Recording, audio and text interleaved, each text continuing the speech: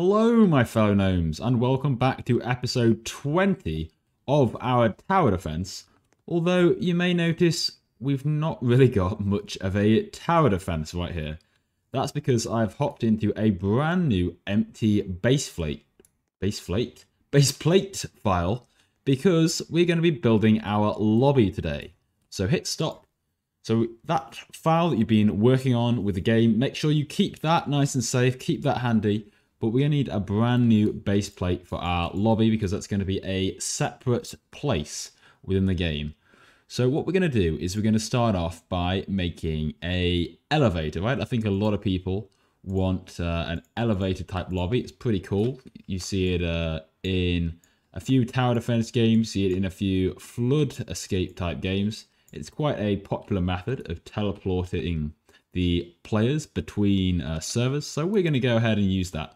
So I'm going to add in this big part here, and I'm just going to make it sort of 20 studs high because we need something for our elevator to run down. And we're just going to make this, a rough thing, right? And then we're going to add in a spawn point right on the top here. So now that's where we'll spawn in. Make sure this is anchored. There we go. And now we're going to create our elevator. So we're going to create one part, and this is going to be a long thin part like so. So we'll make it 2 by 2, and then that will be 20 studs high as well. So it's the same height as this platform we've created. And then right next to it, we're going to create another part. Okay, and this is going to be the platform that our players stand on. So, well, we can make this as big as we want. But if we're going to have quite a couple of players on it, we probably want it to be quite big. So maybe we'll make this, let's make it nice and big. Let's make it 20 studs. 20 studs wide. So there we go, 20 by 20. And we'll just move this back. So this we're going to name the platform. We'll name it platform, keep track of it. And this will be the sort of the pole or the shaft that travels down. We'll name this shaft. And let's give this a material of a diamond plate so we can sort of see what we're working with. Okay, so now we've got the setup. We want to make sure that our shaft is anchored and the platform we can leave unanchored. So obviously if we run the game now, that's just going to fall to the floor like so. Not very exciting. So what we're going to need to do is add in a constraint. Now I saw B. Ricey over on YouTube. He's got another Roblox development channel. I'd recommend checking him out. He was using a prismatic constraint for his elevator, which I thought was pretty cool. So we're actually going to go ahead and use his method. So go to the create tab up here. So model tab and then create. And we're going to add in one of these constraints. We're going to add in the prismatic constraint. So we click there. And then we have this little cursor now when we hover over a part, which is where we're going to place a attachment. I'd recommend having your snap to grid on right here. So I have it snap to grid set to on, set to 1 stud. So it gives me a bit more control rather than it just being off and me sort of being freehand here. I like to keep things nicely regimented. So we're going to place this on the edge of the part, okay? So we hovered over the shaft and we're just going to move it right to the edge here. And so that's, now we can see in our workspace, it's got that attachment 0 part inside of it. And then we've got this other cursor now with a line attached. So that's where we're going to put the second attachment. So we want this to be on the platform. Now we don't want it to be way out here in the center.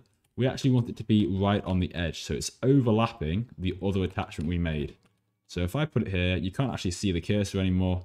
But you can see I'm still selecting the platform. And if I click, and then we see in the output, we've had a prismatic constraint created, and inside the platform, we've now got that attachment 1.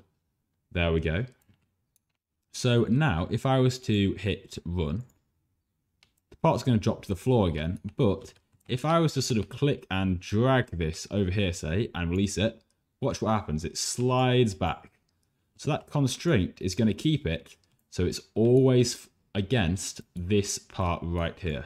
So wherever I move it, even if I move it behind, it's still going to insist that it's attached to this part.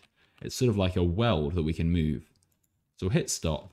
And what we want to do is set some settings for this constraint. So if we scroll down and where it says actuator type, we're going to set this to servo. And when we do that, we have a bunch of new options appear. And the speed is self-explanatory. We're going to set this to 5. The max force is how much force can be applied. Now, this doesn't control how fast it will go. That's controlled by the speed. It's just the amount of force. Because remember, if we've got lots of players stood on here, then it's going to take more force to move up and down. So we're just going to set a really big number. Right, we'll spam in a bunch of 9s, and that'll be fine. And then the target position is currently at 0. So if I was to actually run the game now, we'll actually see the platform stays in place. That's because the 0 point is where that attachment is. And I could actually change that. So if I set the target position to be -10, then suddenly we see this blue line appear. If you don't see that blue line, head back to the model tab and make sure you have constraint details set to on and the draw on top as well. So then we can see these details. And now we can see if we hover over the blue line, it's telling us that the servo force is going to try and head down to this point. And if we click run, that's going to happen. There we go. It might be a good idea to set some limits as well. So if we select our constraint again, we'll tick limits enabled, and we're just going to prevent it. So at the moment, now we've got this green line appeared, and the green line is default to the lower limit being 0 and the upper limit being 5. So this would be if you wanted it to head upwards, whereas we only want it to go down. So we're going to set our upper limit to be 0, but our lower limit to be right down at the bottom. So we'll set this to -18. Okay, we don't need it to go right to the very bottom. It's probably better if it doesn't push against the floor. So we'll put it to -18 just to give it a little bit of buffer. And then the target position, we could set that to -18 now. So that blue line would fill up. And now if we would hit run, it would run down all the way to the bottom. But obviously it's going to stop before it hits that limit. Cool. So how about we do this from a script now? So let's go into, where shall we put this script? Let's just put this script in the workspace for now. And we'll just create a variable for our prismatic constraint. So we'll say local prismatic equals workspace.shaft.prismatic constraint. And then we could create a function called something like move elevator. And all we need to do is we would set the prismatic dot target position to be equal to. So we set that to -20. And then we can just wait a short while. Maybe we'll wait 10 seconds. And then we can just set the position to be 0 again. So it'll go back up to the top. And that's pretty much it. We can just try running that now. Run that little function we've just made. And now if we click play, we should see it goes down. It takes a bit less than 10 seconds, probably like 6 seconds. So it's going to wait a little while. And then eventually, once 10 seconds is reached, it's going to head back up again. There we go. And we could do this with our player if we wanted as well. Just to prove it works, right? I can walk over here and be on the elevator. And if I wait for it to go back up, which it eventually will do, here we go, and it goes back up. But hopefully the player is never going to see this.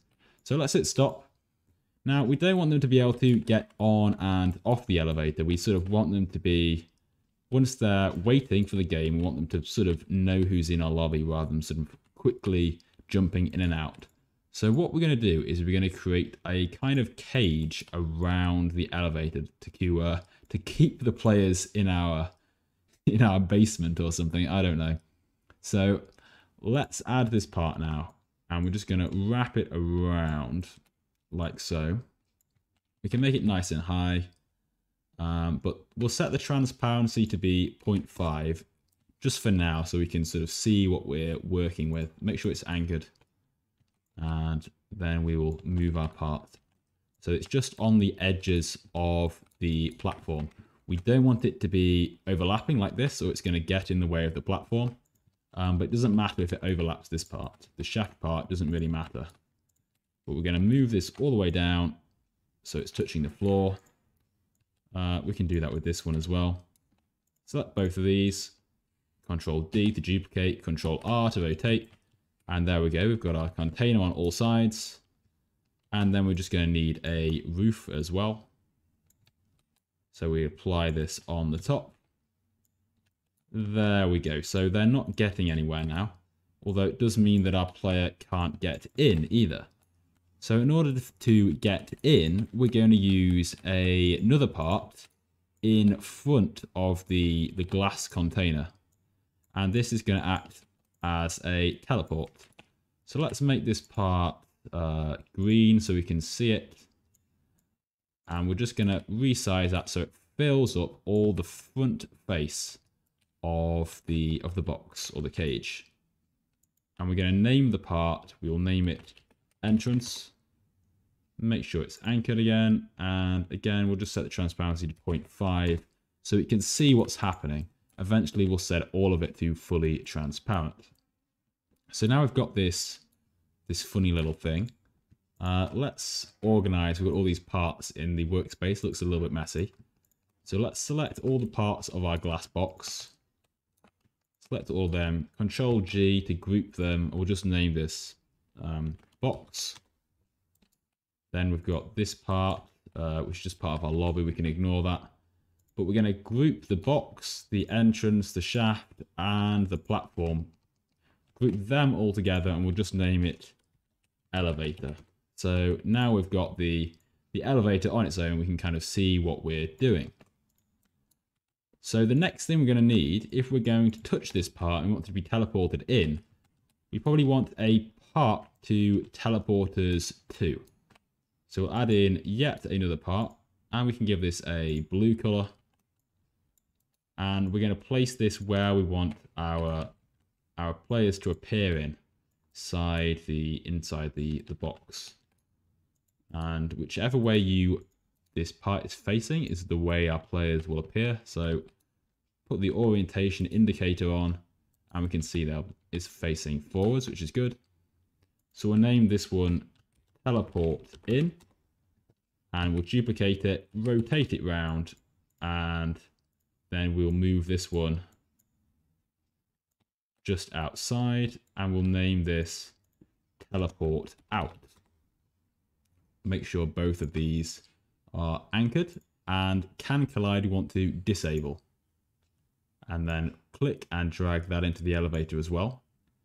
And make sure that entrance part, we can disable collisions on it, but just make sure that can touch is ticked.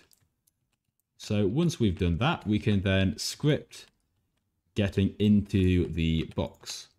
We'll move this script into the elevator now. Open it up. And let's create a variable for our elevator. So local elevator will simply equal script.parent. And then this, instead of same workspace, will be elevator.shaft. So let's create a new function to detect when somebody enters the box, or not when they enter the box, when they touch this entrance part, this green part. So right at the bottom, we can say elevator dot, and we'll just use the touched event, elevator dot entrance, sorry, and we use the touched event, connect that into a function which will give us whatever part hits. And what we want to do is check if that part is part of a player's character. So we're going to need to grab the player's service, local players equals game, get service players. And then we can say that the character, if it's a character, it should equal players, and we use the get player from character function and provide it the parent of whatever part has hit. So if it's sort of like a left leg or something, then the parent of the left leg will be the character, and that will be a player character, so therefore this will actually return something. Otherwise, this will just return false. So then we can check if we have got a character, So if we have got a player, yes, because this returns as a player. Sorry, not local character, local player. If we have got a player, then we can move them into the box. So player dot character dot primary part, which should be their humanoid root part, and we'll set the C frame of that equal to the C frame of that part we just added up, the teleport in part. Elevator dot teleport in dot C frame. So let's just see if that's working. We can disable the elevator from moving for now, but we'll just keep this function here. So let's hit play and we'll enable our output. Seeing as we're scripting, we've always got to have our output open to check for any errors. So we've got a part. I'm going to touch this entrance part. And when I do, I get teleported into the box. So we know that's working for us. Let's make sure our elevator, we don't going straight down to the bottom, do we? Let's make sure that its target position initially is 0, just so it stays at the top and it doesn't go anywhere. Next thing we need to do is sort of add that player that's moved into the box into a waiting list. So we're going to have a value or a table at the top, and we'll name this players waiting, and that's going to be a table, so we use these curly brackets like so. And then what we're going to do is we'll say table dot insert, so insert into the players waiting table, comma, and the thing we're going to add in is that player object. So if we're adding them to the table, before we do so, we should probably check if they're already inside of the table, because we don't want to add them to the table multiple times, do we? So to do that, we'll use another function, and this is a variable. We'll call it isWaiting, and we'll use the table.find function. So to this you provide the table, players waiting, and the thing you want to look for, player. So obviously the first time this runs through, this table is going to be empty, so it's not going to find anything at all. But then that first time, we're then going to add ourselves into that table. So if this is fired, this touched event is fired multiple times, it's not going to run this code multiple times because it's going to find we're in the table and it won't do this. So let's just add the condition. So if player and not is waiting. So this needs to be false. So if we play that now, it's going to run pretty much the same as before, right? We can head into the box, and there we go. We're sort of stuck in here at the moment. You might not want to have the player's camera, though, to be stuck inside the box like this.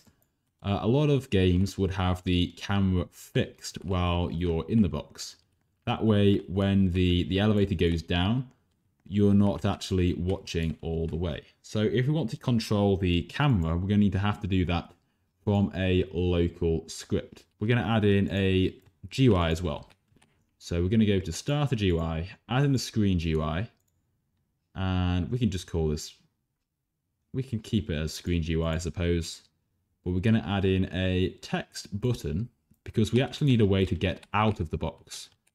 Because we can't get out through the walls, we're going to use a button to teleport us back out, back to this part right here. So let's move our text button to where we want it. We want it to be, I think, half the way across the screen and maybe 0.8 of the way down. We'll change the anchor point to be 0.5, like so. That should keep it centered. And then the size of it, how big do we want it to be? Let's try 0.10, 0.10. I think that works. We're going to give it a red background color. And then for the text, we're going to set that to Oswald. Make sure the text color is white. And we're going to scale it. And it will just say exit, like so. Maybe we'll name the button, rather than just being called text button, we'll name it exit as well. And maybe we'll even add in a little UI corner just to round things off, 0.10. There we go. So now we've got the little exit button. So now let's write our local script. So we're going to need to, in order to communicate between our server script here, let's name this elevator server, and our client script, we're going to need to use a remote event. So to replicate the storage and add in that remote event, and let's just call this elevator. That works for me. And so then we need to reference it from our local script. So let's start off by getting the replicated storage equals game get service replicated storage, and then we can get the event. Local elevator event will equal replicated storage wait for child elevator. And then we'll create a variable for our GUI, which is just the parent of the script. And then we're going to need, let's create one for the button as well. Local exit button equals GUI.exit. And then finally we need one for the camera, because we're going to be changing the camera about. So the local camera will equal workspace.current camera, whichever camera the player is currently using. So when this event is fired, this elevator event on client event, we want to connect it into a function because we want to run some code. And I think this function will probably provide which elevator they're using as a parameter. So we'll be expecting that. Make sure it's in those brackets so we're ready to capture it. And what we're going to do is we're going to set that exit button to be visible. We'll set that equals to true when they enter it, because we don't want this exit button to be visible all the time, do we? Because we've got nothing to exit. So by default, we want the visibility of this to be false. But if we enter into the box, then we'll make the button visible. Okay, and then the next thing we want to do is move the camera. So camera, and we'll set the camera type equal to enum.cameratype.scriptable. So this allows us to change it rather than being controlled by those default scripts and following the player around the map. And for this, we're not really going to do anything fancy. All I'm going to do is I'm going to add in a part.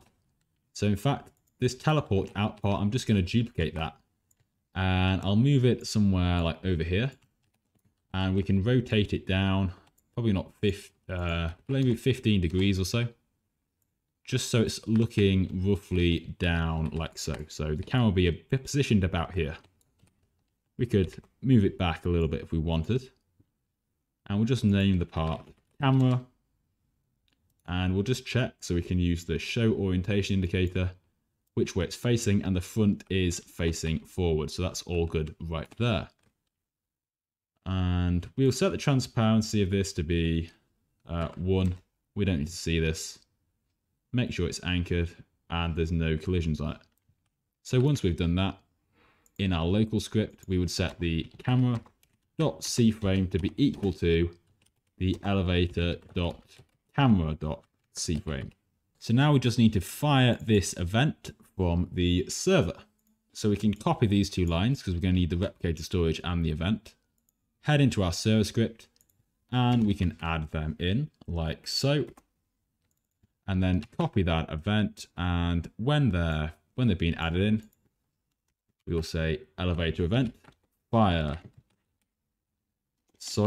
client, and we will, the first argument is the player, right? That player that we've just got. And then the second is the elevator, and we've already got a variable for that at the top. So that's all we need to do. So now let's hit play and see if that's working for us so far. So we're outside of the box. If I touch the green part and enter, I'm inside the box, and now my camera is in that fixed position. So let's say the elevator was to move down suddenly. Right, if I go and configure it, go to the prismatic constraint while the game is still running. And if I set the target position to be -18, then I'm going to move down and I'm going to sort of disappear out of view. right? Whereas if my camera was still focused on me, if I just changed this to custom, right, then it would look kind of rubbish. You could see I hadn't actually gone anywhere. But if we keep the camera in that fixed place, it gives us the effect that we have. So the next thing we need to do is actually control this exit button. So we can write some code for that. Exit button dot activated, and we'll connect that into a function again. And what we're going to do is we're going to, first of all, disable the button as soon as it's pressed, because we don't want them pressing it multiple times. So we'll say exit button dot visible equals false now. And then we'll set the camera. We can copy this and make sure the camera type, instead of being scriptable, is now going to be custom, which we can see is the default mode used. Now we don't need to set the C frame because this will be handled automatically by the camera subject, which shouldn't have changed. It should still be the humanoid of the character, but just in case we will reset it. So we'll set this to be the player dot character dot humanoid. And we're going to need a variable for our player, aren't we? So we can do that easy enough. Local player equals game dot players dot local player. There we go. So once we've reset all of our camera, we're going to actually need to tell the server that we want to leave. So again, we're going to need to communicate with the server script. And for that, we'll use a remote event. And we might as well just use this remote event that we've already got, right? Because we're only using it one way so far. So we can just have it for a different purpose for going back to the server. So now we can say elevator event via server. And we don't need to send any information because all it's doing is it's just telling them they want to leave. So head back into our server script. And now we will need to say elevator event dot on server event. And we'll connect that into a function, which of course will have the player who sent the remote event as a parameter. And what we're going to do here is we're just going to check, first of all, if they're in a table. How do we do that? Well, remember, we've already done it up here. So we can just copy that line again, see if they're waiting. And if they are waiting, then we're just going to remove them from the table. So table.remove, and we provide the players waiting table, followed by is waiting, which is actually an index to where they were found in this table. And then we just need to teleport them back. So we'll check if they have a character, which they should do, unless they've sort of reset and then tap the exit button at the same time. We'll set their player.character.primaryPart.cFrame to be equal to the elevator.teleportOut.cFrame. So now let's click play and see if that's running for us okay. Outside the box, go and enter. We're stuck in the box, hit exit, and we're back out. Cool. So now we can see all that's working. We can probably go and set all these parts to be fully transparent, so that it will look a little bit better then. We'll just select all of these, set the transparency to 1, and make sure the box is fully transparent, and the entrance part as well. So now that'll look a little bit less ugly. Oh, I walked off the wrong side of the platform. Let's try that again. It's because it's a grey platform, it almost blends in. And there we go. So that's a little bit smoother, right? It's not obvious that I'm heading into a box in the same way. And there's no way that I can sort of run off the platform at all. So there we go. That's the easy part done, if you will. The next thing we need to do is we need to have some kind of countdown, right? When players enter the box. So to do that, we should probably have a billboard UI, a screen to show them information. So let's add in a new part, and we can add it into here. It can go above the elevator. That's not a problem. It's not going to get in the way. And we're going to put it somewhere like there. We can name the part green. I'm just going to make this white and make sure it's anchored. And then we'll add in not a billboard GUI, but a surface GUI. And to that, we add in I think a text label. It's going to be positioned up there in the top corner, but we don't want that. We want it to be all the way across. So 1, 0, then half the height and 0 again. Fantastic. And then for our background, let's make it something colorful. Right, we'll give it a blue color. Maybe a bit too much. How about a light blue? There we go. The font. What's the name of the cool font? A nice big, is it Luckiest Guide? It's a nice bold font. We'll go with that. We'll scale it up so it's nice and big. Set the text color to white. There we go. So it's really nice and visible. You can easily read that. And the text of it is just going to say something like 0 out of 2 players. And then, so this one is going to be named. We're going to name this text label to be title. And then we're going to clone it. And we're going to name this one to be status. So we're going to need to position this just below. So make sure we put 0.5 there. It's going to appear below. We'll set the background color of this, I don't know, to white. And then the text can be black. Maybe we'll use a different font. How about that? Let's set the text stroke transparency to 0 as well. So it's kind of bold. There we go, that works for me. So this one will say something like waiting for players.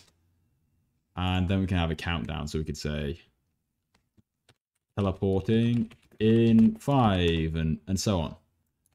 So all these status texts will actually set up from our script, but this gives you an idea of what it will look like. So let's do it from our script then now. Let's open up the elevator server. So when a player joins, well, we need to check if they're the first player to join, right? Because we don't want to have two sort of countdowns going on at the same time. So we are going to have a function called something like local function run countdown. But we're going to have a control variable as well called local countdown running. So initially that will be false, and then it will be set to true inside of this function as soon as it starts. So this will just have a for loop, right? Pretty simple stuff. For I equals 10, comma 1. So start off at 10, go down to 1 in increments of -1, do. And then we will set the GUI. So we need a variable for our GUI now. So local GUI will equal elevator dot, where is it? Is it screen? Oh yeah, let's move it into the elevator model. There we go. Elevator dot screen dot surface GUI. And that's it. So then we can use that GUI variable inside of here. GUI dot status dot text, and that will be equal to starting in dot dot dot or colon maybe space dot dot to concat to add on a value, and we use that I. So whatever increment of the loop we are on, or iteration of the loop. And then we're going to wait 1 second, task.wait1. And then let's check if we've actually still got players. So if hashtag players waiting is less than 1, if someone has left, then in that case, we can set the countdown running to false. And we can just exit out of here. So we'll use the return word. Otherwise, if we've finished the loop successfully, let's call that move elevator function. So we're actually going to move it once the countdown is finished. And then once we've done that, then we can set the countdown running to false. So now inside of our script here where they touch, and we've teleported them inside, then we can check if not countdown running, then run countdown. And now let's click play and give it a quick test. So here we go. We've got our little elevator thing. We move up into it. Now we've got our countdown starting in 987 and so on and so on.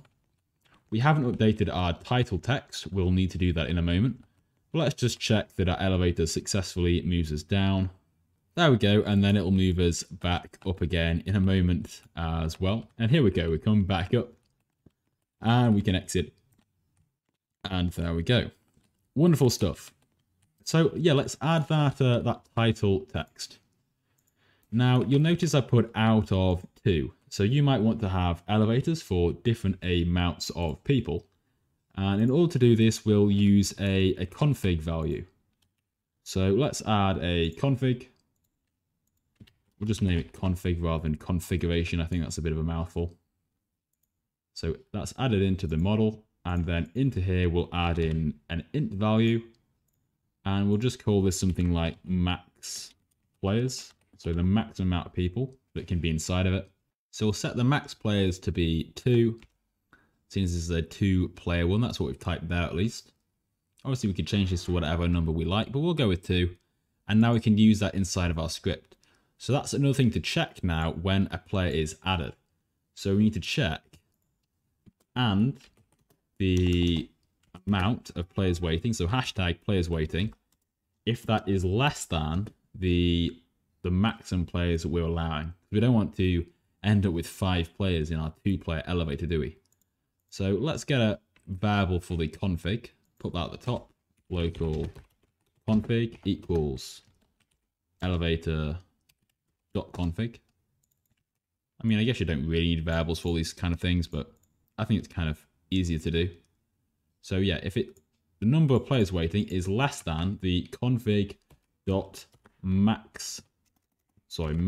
players.value, then we can add them. But otherwise, right, we don't want to. But then we can add, or we can edit that text of our screen, of our Surface GUI title text. Once we've inserted them into the table, then we can say GUI.title.text, and that'll be equal to the number of players waiting. So hashtag players waiting again, ... and then we want that slash. So we add in a quotation marks and a slash, and then another ... to add on the next value, which will be the config.maxplayers.value. And then maybe we'll add another ... because we want it to say players on the end, like so. So then we put in quotes again, space players. So that'll update it whenever anybody joins, but we're also going to need to update it when somebody leaves as well. So make sure we copy this line and put it down here to the, oh yeah, here we go, the elevator event. And we can just put it right there in the middle. That works for me. And we're probably going to want to have a function just to set everything up initially. So let's create a function at the very top, local function setup.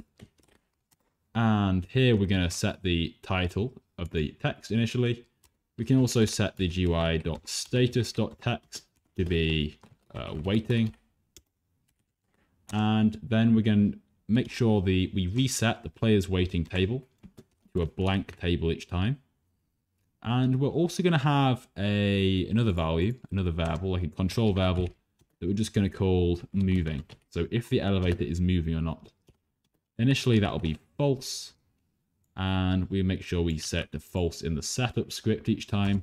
It's going to be true while the elevator is running. So in the move elevator, we'll set that to true. And we might as well set that GUI status text as well here.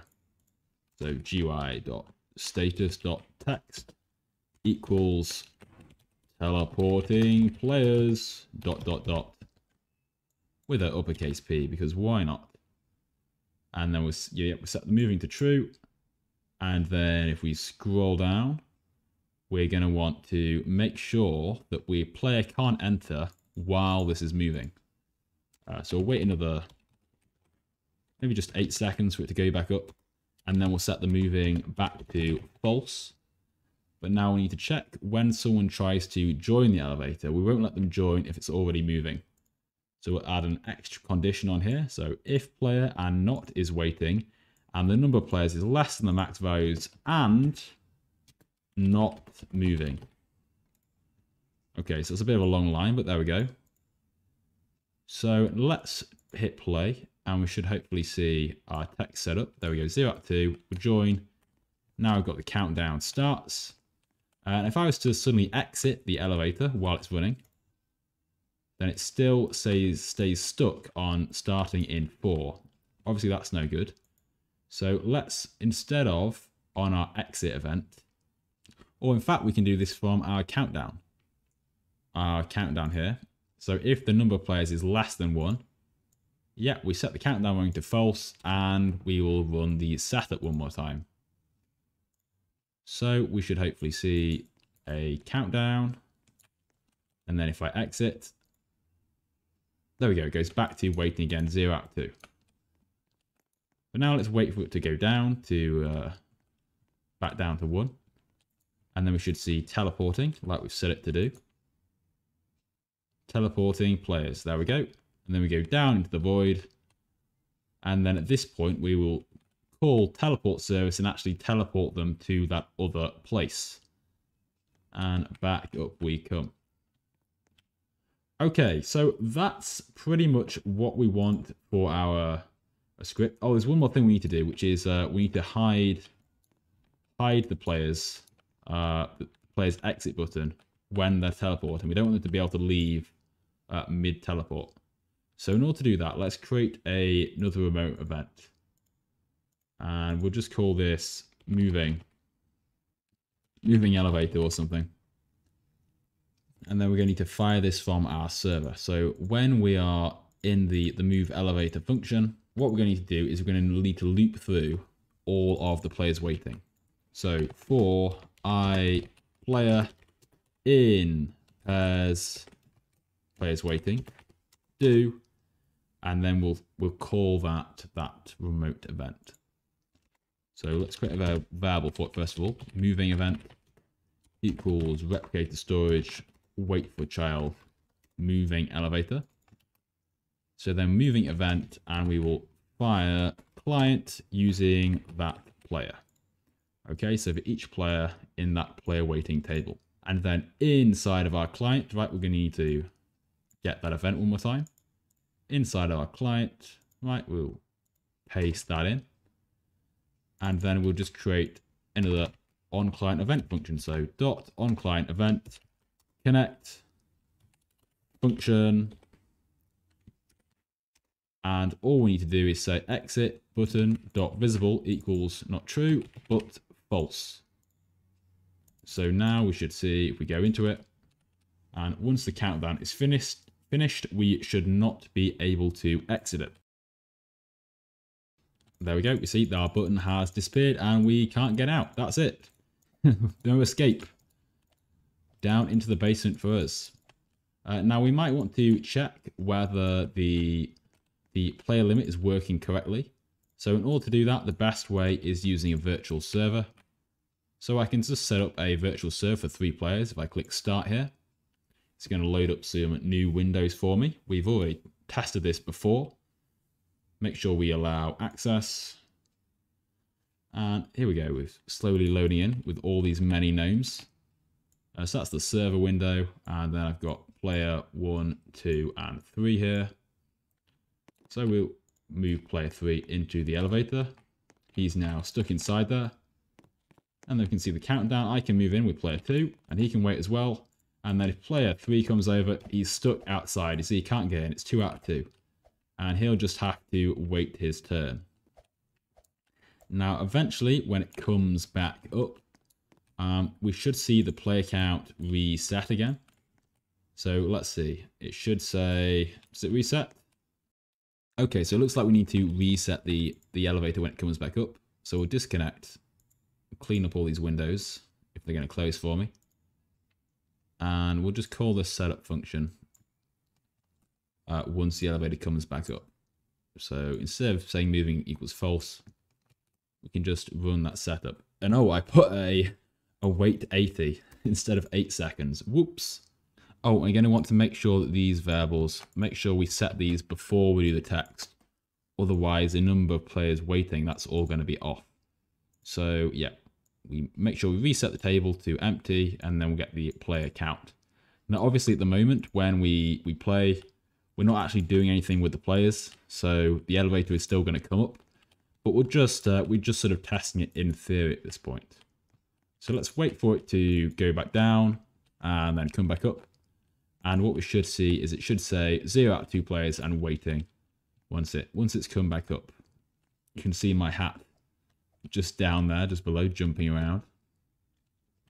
So here we go. It's come back up now. And then it should say in a second, 0 out of 2 waiting. There we go. So now in theory, a new player could join. Oh, I think what happened there is my arm managed to glitch through the wall and join back in, which isn't really a problem because players should never be coming back up in the elevator. But there we go. There we go. We have our working elevator. All we need to do now is actually teleport them between places using TeleportService. Okay, and we're back. You might notice things look a little bit different from the last recording we had. I'm actually doing this a few days later. You'll notice I've added to the map a little bit. We've turned it into a bit of a basic lobby area, so I can click and play. Everything else is the same though. I've not changed any of the scripts. So I've just gone and built a sort of little building around our elevator, make it look a little bit more realistic. Obviously you can still see to the bottom of it, but you could go in and sort of build the grass around it if you wanted to.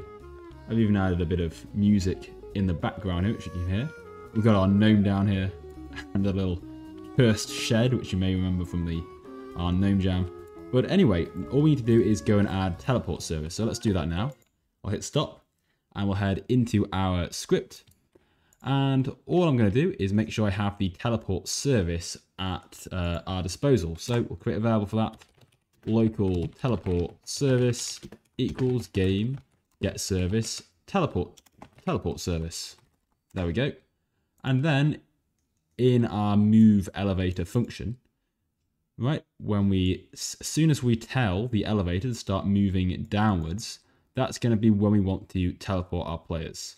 So let's add in a new function, local function teleport players. And then we can call this function as soon as we start moving the elevator. So right down here, we can start teleporting them. And then we'll still wait 10 seconds and then send it back up. And the rest of our logic will work the same as it did before.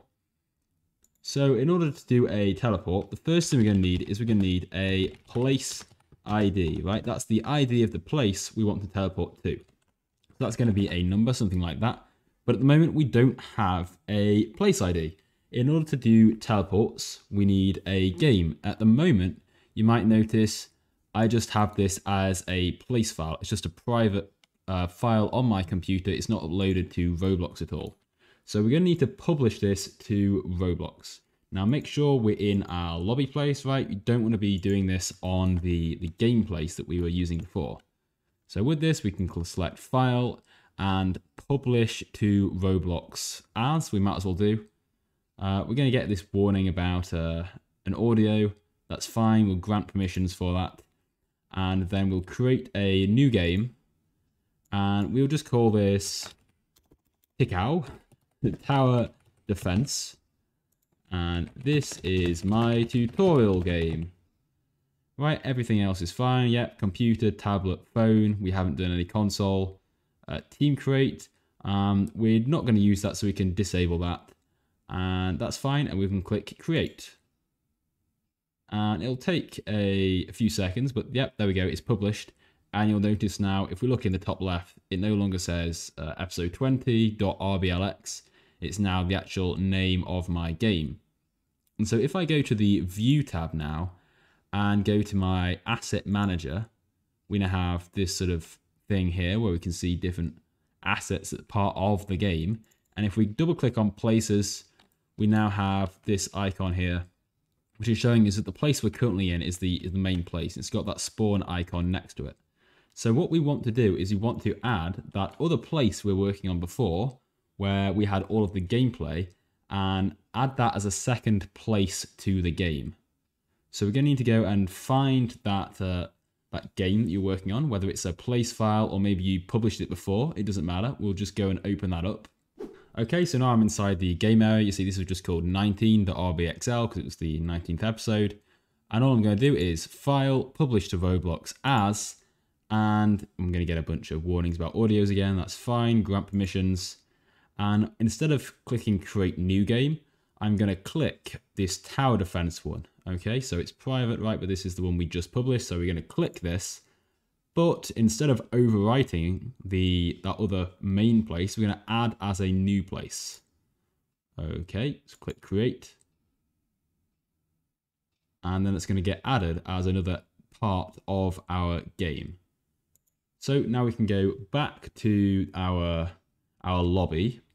Now we're back in our lobby. Nothing's changed, but if we open up the asset manager again, go to places, we should now see we have two places. Tower defense, which we're in right now, and this one, which is just called GnomeCode's place number 80. If we want, we can rename this just to game. Okay, so now we know that's the game. This is the lobby. We can't rename this because this place is going to have the same name as our game. Anyway, now we've got that, we can copy the ID to the clipboard, copy the ID of the game, copy that ID, and then put it in our elevator server script. So we can paste that in, and there we go. We now have an ID that we can use to teleport to. And all we need to do is use a teleport service, and we'll call the function TeleportAsync. And all that needs to require is the ID of the game we want to teleport to, so the place ID, and then the players we want to teleport. So that's a table, and if you remember, we've actually already got a table of players, which is the players waiting table. So I can just send that table, and there we go. That's actually all I need to do, and then I could just print out finished teleport. Now, if I try and click play here, we're not actually going to be able to test this in Studio, because if I head over to the elevator, obviously we're going to have to wait 10 seconds. But if we just wait for that to count down, we're actually going to find we have an error in the output. So here we go, 0, and there we go. Exception while signaling cannot teleport in the Roblox Studio. And that's because you can't do teleports inside Studio. So let's go over to the website. Now we've published the game, but it's not going to show up on the places on your profile immediately. So head over to the Create tab, and then you should find it there at the top. Right, so if we click over here, we can open this as a new tab, the tower defense, and here it is. It's still private at the moment, so it's not publicly listed, but we can go ahead and we can play this. So here we are in game. Not usually the best place for testing, but obviously we have to do it for our teleports. Now we can bring up F9, we'll press F9 on a keyboard, and then we can bring up the output just like we'd see in the server. But let's head into the lobby anyway. And hopefully when the countdowns work, it should send us to the new place. We can just keep an eye on the output, see if anything goes wrong. And there we go, it says finish teleport, we've not got any error, and we've disappeared down into the void, and then look, we've been teleported. Fantastic. Oh, it looks like we've still got this waiting for one more player thing. We'll probably want to disable that in our other place. But there we go, we know our teleport is working. Good news. We can exit out of the game now, and then we're going to head back into Studio. Okay, so we're back inside Studio, and there are a few little changes we need to make. Sure, our teleport system does work, but we can improve it a little bit. Now, first of all, this is just going to send all these players to a server, right? We're not actually sort of reserving a server or giving them a private server, as it were. So if 2 people are teleported, and then another 2 people come along and enter into the elevator, they'll probably be teleported to that same server as the last 2 players. Obviously, we don't want that. We need a way to create a private server, or in Roblox terms, reserve it.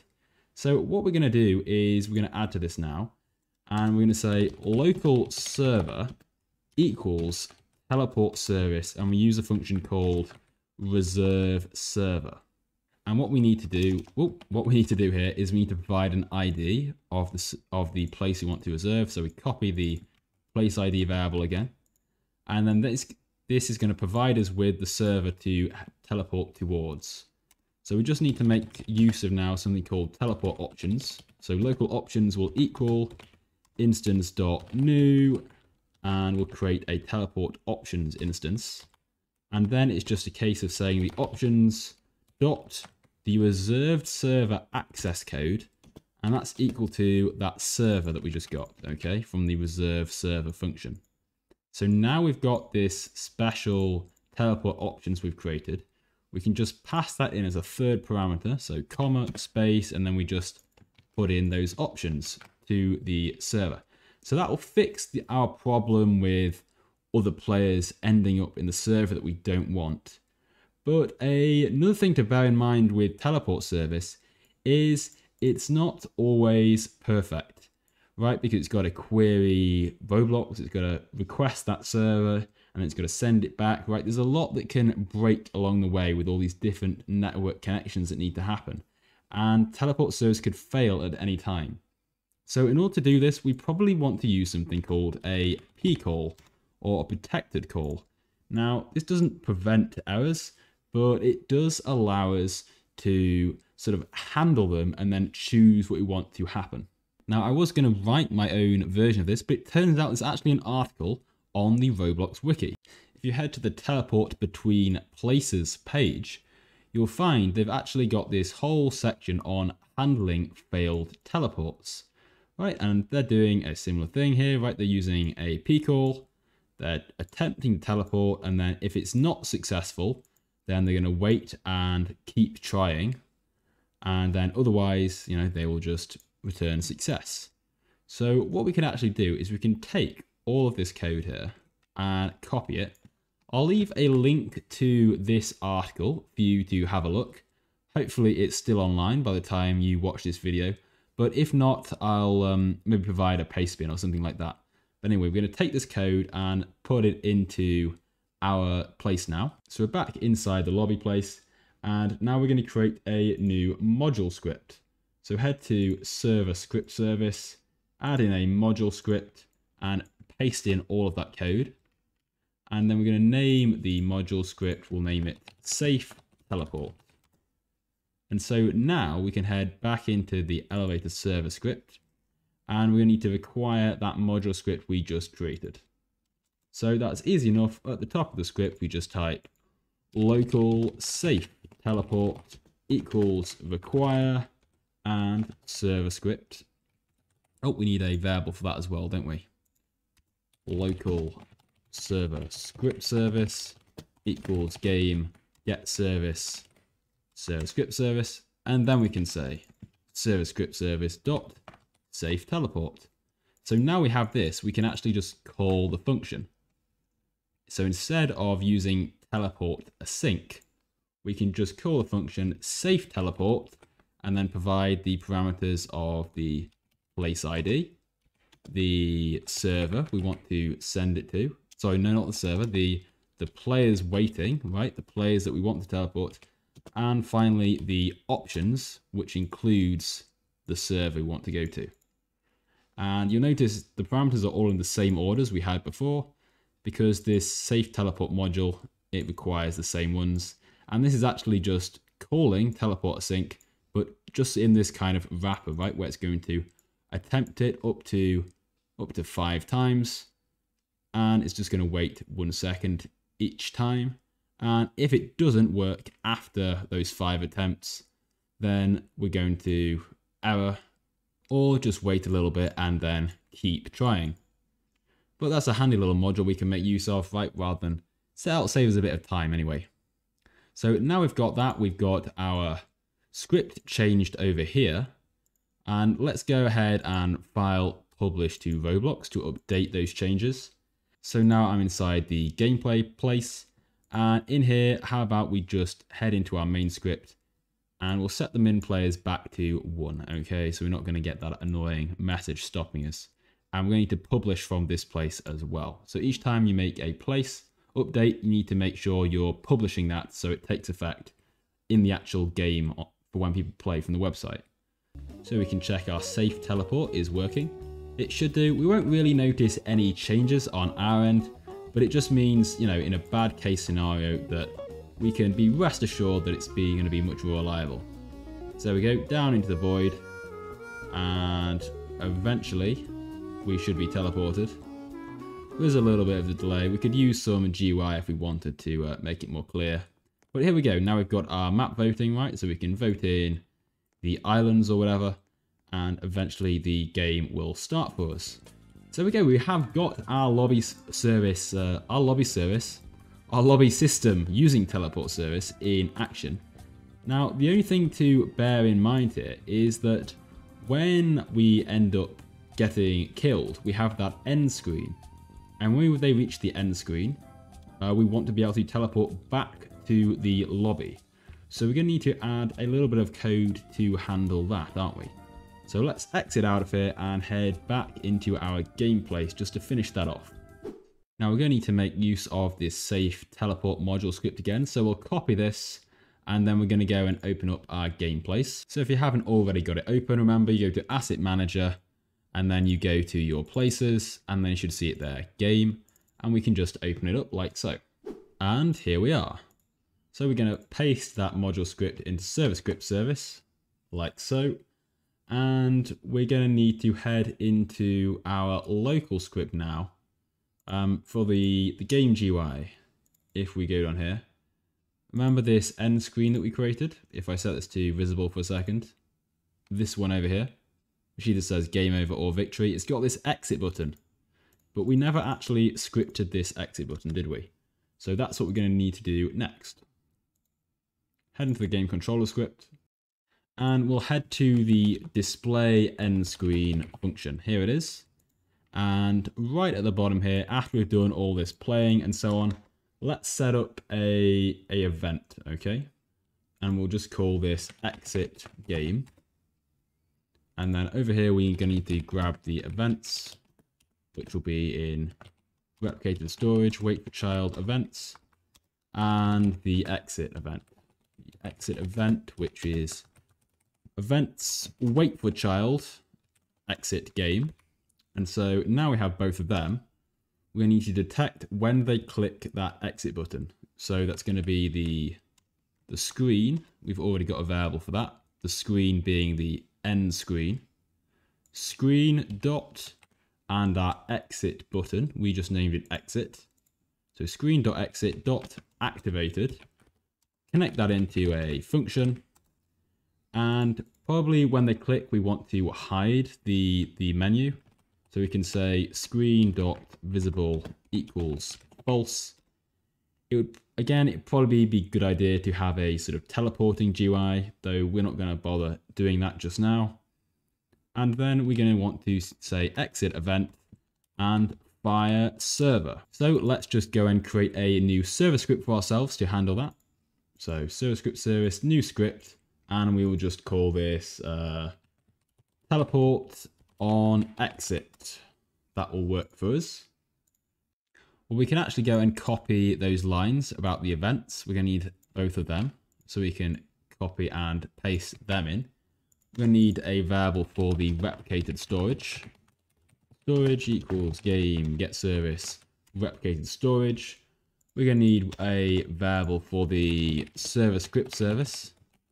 Server script service equals game get service server script service. And we're also going to need to require that safe teleport module that we just added. So local safe teleport equals require. And again, we put it in the server script service. So it's just dot teleport on exit because, sorry, not teleport on exit, dot safe teleport. That's what we called it. So it's just this one here we want to access. And once we've done all of this, we can create our local function teleport, which is just going to have a single player this time rather than a big table of them. And then whenever that exit event has an on server event, whenever the event is sent to the server, we can going to connect that to the teleport function. So this is going to be pretty much the same code from our lobby game, right? We can have the local place ID. And how about we just go and copy this from our other place? So let's grab all this, Control C and Control V. There we go. That saves us a little bit of time. Oh, and we're going to need the teleport service as well, aren't we? Because we can see that's underlined. So at the top of our script, local teleport service equals game, get service, teleport service, super. And where we've got players waiting, we don't need to send a table anymore. We just need to send a single player. Now we can't just put the player on their own because this function still expects a table of players. So what we're going to do is we're going to wrap this inside these curly brackets, which are going to make it into a table, but a table just containing the one value.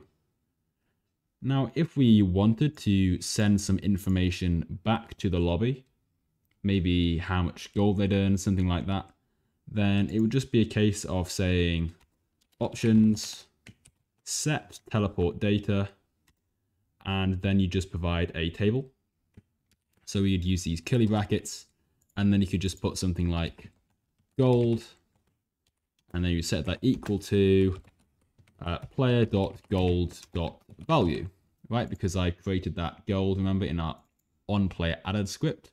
We have this gold here that we just chucked inside the player.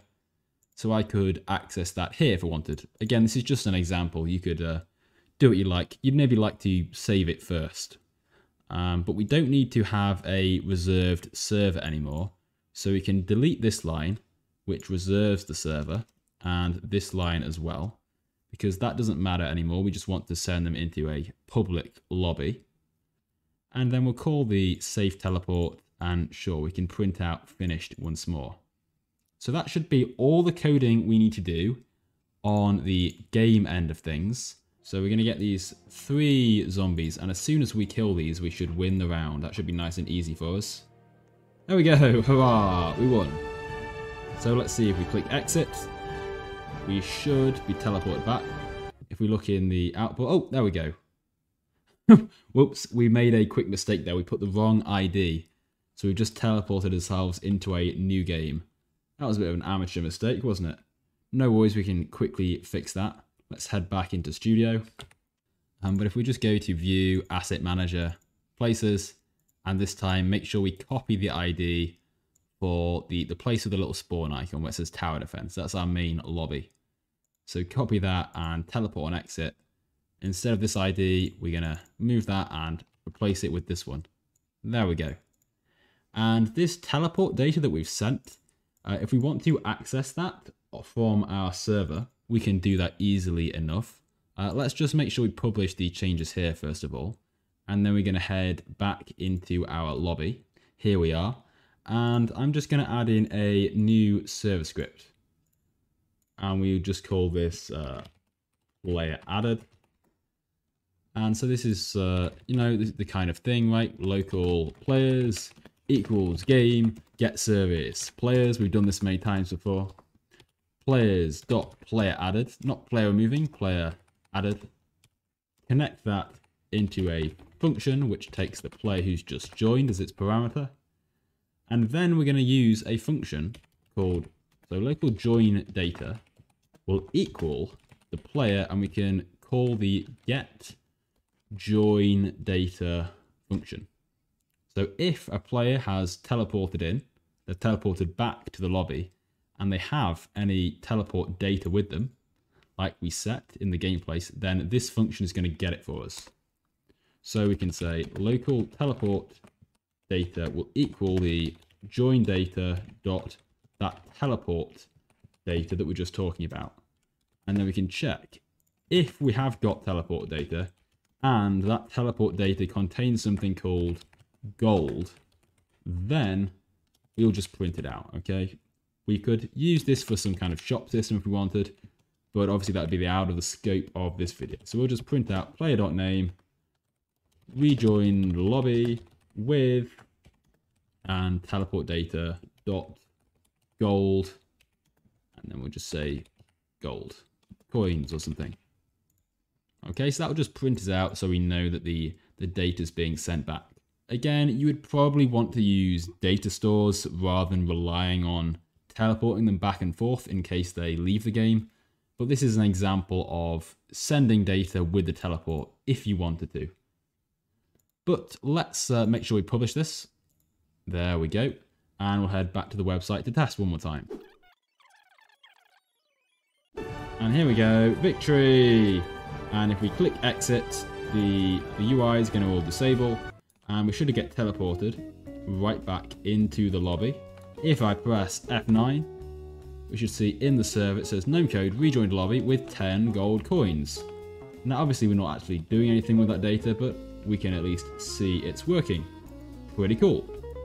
So there we have it, our completed teleportation system. We might as well go and add in a second elevator while we're here. So we can just duplicate that, paste the next one in. We'll have to remove a few of these fence pieces. Perfect. And then all we'd have to do is click one of them. And then if we make this one the 4-player one, so we just change the config to 4. And then we can change the screen a little bit too. We'll set this to be the title. Let's have this as a green background instead. Make that a little bit more jazzy. And the title will update automatically anyway, but just so we know, we can set that to 0 out of 4. There we go. We don't need to change any of the scripts because that's already set by our config. And there we go. I think we have successfully done our elevator. We might want to set these parts to invisible now that I think about it. We'll get to the end of this video eventually. There we go, shaft. We set this to transparency 1. There we go, that looks a little bit nicer. And same for this one as well.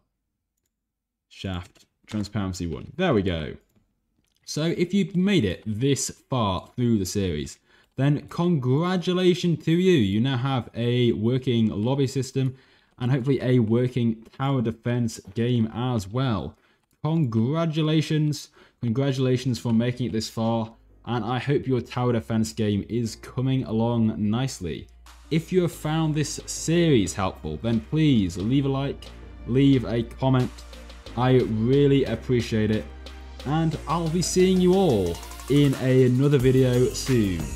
So thank you all for watching, and I wish you farewell. Goodbye!